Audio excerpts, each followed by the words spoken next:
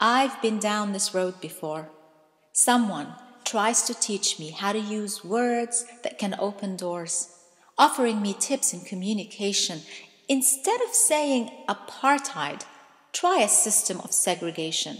Downplay the Nakba and focus more on the occupation. And if you write a statement, make sure you start every paragraph with clear support for the two-state solution, and don't forget to end it with a Hamas condemnation.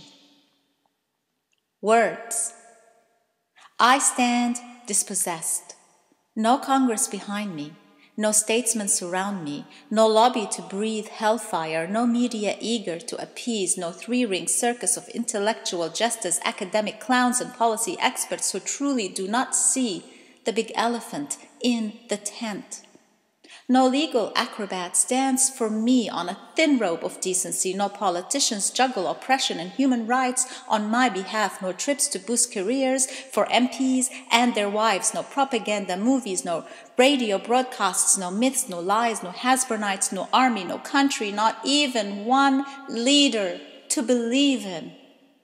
All I have are my words to tell my story, my voice to demand justice. And you're telling me my language is too strong. You, my friend, may perfect the skill of delusion, the talent of denial. You may express regret and lament and cry tears of indignation. And you may insist you're on my side, but without naming the crimes they commit, without naming ethnic cleansing and apartheid. Your words ring hollow. So I will hold on to my words. I use them sparingly. I utter one word and a house is resurrected from memory on a hill in Palestine. I utter another and I am in a courtyard under a sycamore tree, and another and the scent of jasmine fills the air. Words lift me up from despair and take me home.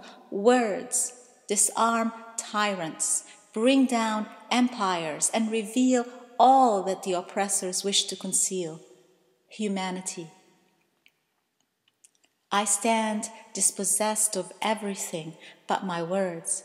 They are words of truth, of fire and steel. I use them deliberately, not to incite hatred, not to frighten, but to lighten up this darkness that tore me into 11 million pieces and scattered me across the earth. Words tell my story: Nakba, Naksa, forced exile, ethnic cleansing, apartheid. Words carefully chosen, purposely uttered. These are the words that lay the foundation of the language of my liberation.